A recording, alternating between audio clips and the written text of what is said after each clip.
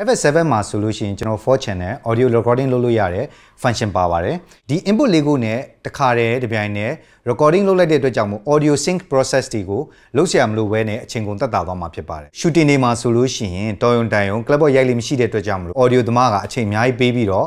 visual နဲ့အတန်ကိုပြန် sync လုပ်ရပါတယ်တကယ်လို့ရုပ်မှာဆိုလို့ရှိရင်အတန်၄ line စလုံးကိုကိုလိုချင်တဲ့ microphone ၄ခုစလုံးနဲ့ဖမ်းထားပြီးတော့တခါတည်း edit လုပ်မယ်ဆိုလို့ရှိရင်audio sync လုပ်ရတဲ့ process မရှိတော့တဲ့အတွက်အချိန်ကိုအများကြီးတက်တာမှာဖြစ်ပါတယ် audio recording devices တွေမရှိဘူးဆိုလို့ရှိရင်ကျွန်တော်တို့တခါတည်း microphone လေးလုံးကို record လုပ်လို့ရပါတယ်ဒါပေမဲ့အရေးကြီးတာကတော့ကျွန်တော်တို့record မလုပ်ခင်မှာ setup လုပ်ပြီးတော့သေချာချိန်နိုင်ဖို့တော့လိုပါတယ် auto leveling system ပါတဲ့အတွက်ကြောင့်မလို့သူ automatic အတန်း level ကိုချိန်ပေးမှာဖြစ်ပါတယ်4 channel record လုပ်ချင်တယ်ဆိုလို့ရှိရင် Sony ရဲ့ multi interface MI shoe mount လိုပါတယ်ကျွန်တော် recording လုပ်ဖို့အတွက် wireless microphone နှလုံးရယ် shotgun mic တစ်လုံးရယ်ကျွန်တော်ရွေးထားပါတယ် UWP series က wireless microphone ရယ် EW100 Sennheiser wireless microphone ရယ်နှလုံးရွေးထားပါတယ်ဒီ MI shoe မှာတော့ကျွန်တော်တို့ Sony wireless receiver ပဲတက်လို့ရမှာဖြစ်ပါတယ် shotgun mic ကို input 1မှာတက်မှာဖြစ်ပါတယ် input 2ကတော့ Sennheiser EW100 receiver တက်မှာဖြစ်ပါတယ်နောက်တစ်ခုကကျတော့ input 3မှာဆိုလို့ရှိရင်ကျွန်တော်တို့ဒီ hot shoe MI shoe ကနေလာတဲ့ channel ရွေးမှာဖြစ်ပါတယ် input 4ကတော့ camera sound ရအောင်ကျွန်တော် internal mic ကို set လုပ်သွားမှာဖြစ်ပါတယ်ထည့်ပြီးထည့်လိုက်ရမှာပဲပြီးရင် MI shoe ကို shoe mount မှာတက်ပြီးတော့ကြက်လိုက်မယ် power ဖွင့်လိုက်မယ် power က MI shoe ကနေစင် camera ယူထားတဲ့အတွက် battery မလိုပါဘူး signal ကိုလည်းMI shoe ကနေစင် camera လေးပြန်ပေးတဲ့အတွက် cable မလိုပါဘူးနောက်တစ်ခုကတော့ကျွန်တော်တို့ shotgun mic အနေနဲ့ ECM673 Sony ECM673 ကို mount မှာ mic mount မှာတက်မှာဖြစ်ပါတယ်ကျွန်တော်ဒီမှာ rubber လေးရှိပါတယ်ဒါပေမဲ့ကျွန်တော် rubber ရှာလို့မရတဲ့အတွက်ကြောင့်မလို့ဒီလိုပဲပြတဲ့အနေနဲ့နည်းနည်းတင်ထားမှာပဲဖြစ်ပါတယ်တက်ပြီးပြီဆိုလို့ရှိရင်ကျွန်တော်တို့သူဟာဆိုလို့ရှိရင် condenser microphone ဖြစ်တဲ့အတွက်ကြောင့်မလို့ 48 volt ပေးရမှာဖြစ်ပါတယ်ဒီမှာဆိုလို့ရှိရင်ကျွန်တော် input မှာinput 1ပေါ့နော်ကျွန်တော်တို့ခုန shotgun မှာတက်ထားတဲ့ input 1မှာဆို line ရှိတယ် mic ရှိတယ်mic plus 48ပေါ့နော် condenser mic ဖြစ်တဲ့အတွက် mic plus 48ကိုရွေးချယ်တာဖြစ်ပါတယ် Sennheiser wireless microphone ကို input 2မှာကျွန်တော်တက်မှာဖြစ်ပါတယ်ကျွန်တော်တက်ပြီးလို့ရှိရင်ကျွန်တော်တို့သူဟာဆိုလို့ရှိရင် condenser mic မဟုတ်တဲ့အတွက်ကြောင့်မလို့ mic ကိုပဲရွေးရမှာဖြစ်ပါတယ်အခုဆိုရင် audio input ရွေးမှာဖြစ်ပါတယ် menu ကိုနှိပ်မယ် audio သွားမယ်ပြီးရင် audio input ပေါ့နော်audio input မှာဆိုလို့ရှိရင်ကျွန်တော်တို့ mic input ကိုဘယ်ဟာရွေးမလဲဆိုတာရွေးလို့ရပါတယ် input 1မဟုတ်ရင် internal mic မဟုတ်လို့ရှိရင် shoe 1 input 1ကိုကျွန်တော်ရွေးပါမယ် channel 2ကတော့ input 2ကိုကျွန်တော်ရွေးပါမယ် input 2မှာလည်းတူတူပဲ internal mic မဟုတ်ရင် shoe 2ပေါ့နော် input 2ရွေးပါမယ် input 3က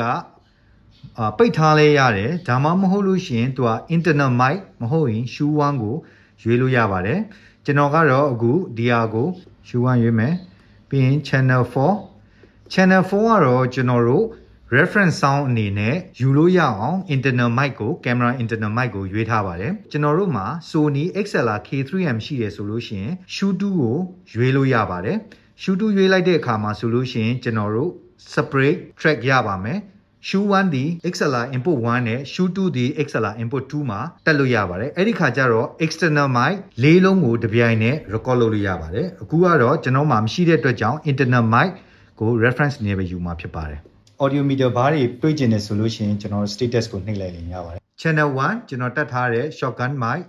channel 2က Sennheiser EW100 receiver နောက်တော့ channel 3က MI shoe mount ပေါ့နော်channel 4က internal mic ကိုကျွန်တော်တခါတည်းဆက်ထားပြီးသားဖြစ်ပါတယ် file ကိုကျွန်တော် import လုပ်လိုက်တဲ့ audio track ၄ခုရှိပါတယ် FS7 မှာတော့၄ခုပဲ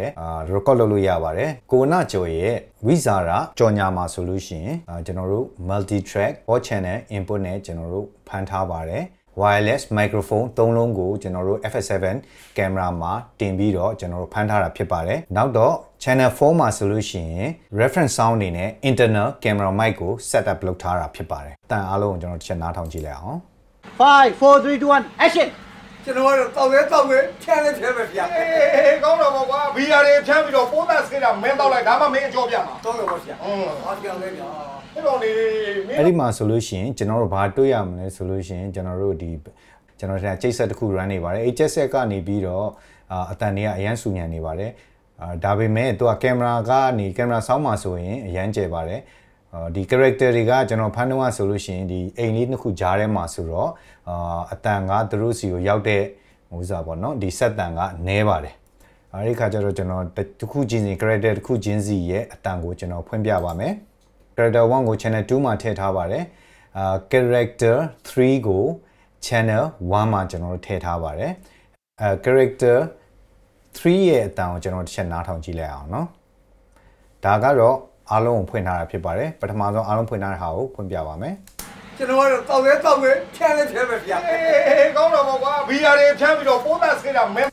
ဘာဖြစ်လို့လဲဆိုတော့ဒီကင်မရာဆောင်းကနေပြီးတော့ဝင်တဲ့အတန်အရန်ကိုဆက်တန်နဲ့အရန်ကျနေပါတယ်အဲဒီခါကျတော့ကျွန်တော်တို့ character 3ရဲ့အတန်ကိုတီးတန့်မယ်ကျွန်တော်တို့နားထောင်ကြည့်အောင် solo လုပ်လိုက်ပါမယ် character 3ကိုကျွန်တော်ကတော့တောက်ရဲဖြန်းလဲဖြန်းပဲဗျာကောင်းတော့ပေါ့ကွာဘီယာတွေဖြန်းပြီးတော့ပိုးသက်ဆေးတာမင်းတောက်လိုက်ဒါမှမင်းအကျော်ပြမှာကောင်းအတန်တွေကတော့သူ track နဲ့သူဖြစ်နေပါတယ် character 1အတန်က character 1 စီမှာ character 3အတန်က character 3 စီမှာပေါ့နော်ပြန်ပြီး play လုပ်ပါနှစ်ယောက်စလုံးကျွန်တော်ကတော့တောက်ရဲဖြန်းလဲဖြန်းပဲဗျာကောင်းတော့ပေါ့ကွာဘီယာတွေဖြန်းပြီးတော့ပိုးသက်ဆေးတာမင်းတောက်လိုက်ဒါမှမင်းအကျော်ပြမှာကောင်းတော့ပါဗျာအားကြောင်ဟုတ်ပြီအခုဆိုလို့ရှိရင်ကျွန်တော်တို့ character 2ကိုကျွန်တော်ပြပါမယ် character 2ကဒီနားလောက်မှာဝင်လာမှာဖြစ်ပါတယ် okay နိုးထားတာမိစတန်ကလည်းစူးညံနေသေးတယ်မင်းတို့လည်းအော်ပြောနေသေးတယ်အခုအဓိကကြတာငါပြောပြမယ်အခင်းထဲမှာပိုးကြတာကိုဘာဆေးပြမလဲကြပြောဘာဆေးပြမလဲသမီးပြောပြမယ်ပြောကိုကလေပဲခင်းနေထဲမှာဖြန်းဖို့ဝိစာရကုမ္ပဏီကထုတ်တဲ့ဆေးတစ်မျိုးနဲ့ပိုး okay အခုဆိုလို့ရှိရင် character 3အတန်ကဘယ်ကနေဝင်နေတာလဲဆိုလို့ရှိရင်ကျွန်တော်တို့ character 1 character 2အတန်ဘယ်ကဝင်နေတာလဲဆိုလို့ရှိရင် character 1နဲ့ character 3ရဲ့အတန်းနေဝင်နေတာဖြစ်ပါတယ်အဲ့ဒီခါကျတော့သူ့ရဲ့ microphone ကိုကျွန်တော်ဖွင့်ပြပါမယ်သမီးပြောပြမယ်ပြောကိုကလေပဲခင်းနေထဲမှာဖြန်းဖို့ဝိစာရကုမ္ပဏီကထုတ်တဲ့ဆေးတစ်မျိုးနဲ့ပိုးမျိုးစုံကိုနိုင်နဲ့လိုင်းအောက်ပိုးသက်ဆေးတွေတွားဝင်နေတာအဖေရဲ့အဲ့ဒါကိုဦးကျော်ကဖြန်းမယ်ပြောနေရဟာနေပေါင်းဒီဆေးကိုဖြန်းရတယ်လို့ဘယ်ကောင်ပြောတာဘိုးကျော်ပြောတာလားဟေးကြည့်နေလို့နော်သမီးဟုတ်အခုဆိုရင် FS7 နဲ့ multi track ဘယ်လိုတော့ call လုပ်လို့ရလဲဆိုတာသိပြီလို့ကျွန်တော်ထင်ပါတယ်အခုဒီလိုအပ်တဲ့ခါကြလို့ရှိရင်ကိုလိုအပ်တယ်လို့ microphone ကိုပြောင်းလဲလုပ်ပြီးတော့သုံးလို့ရပါတယ်တခါကြလို့ရှိရင်ကျွန်တော်တို့channel 3မှာကျွန်တော်တို့ boom mic ကိုတက်ပြီးတော့အသုံးပြုပါတယ်ကဲလို့ဒါ